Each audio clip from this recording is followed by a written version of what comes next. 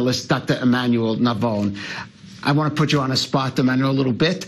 Are we looking at an exile in all but name, or is it possible that the French can reach some kind of solution that involves either Saad Hariri or another member of his family going back as Prime Minister of France, well, of Lebanon? The French are definitely going to try and reach the solution in Lebanon. France is the former mandatory power in Lebanon. And Hariri's father, Tariq Hariri, was murdered by Hezbollah in 2005, and he was a very close friend of French President Chirac. And I think what we're seeing also is that the French President Emmanuel Macron is also trying to step in because of what he feels is a void of leadership from the United States, because Donald Trump has been talking a lot about stopping Iranian influence in the Middle East, but nobody really sees any action to stop that. As a matter of fact, the United States has co-signed the agreement with Russia that basically leaves the Iranian presence in Syria.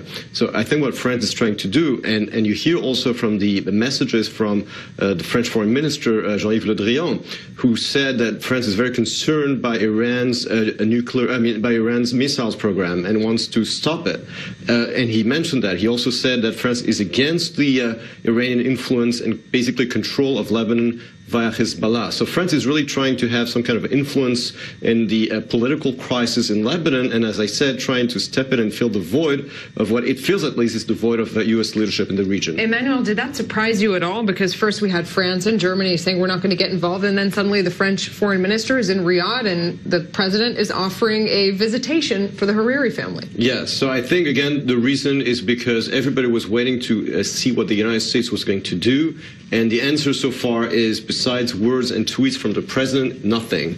The French are also concerned by this Iranian control, basically, of Lebanon and growing influence in the region after the Russian/Iranian victory in Syria.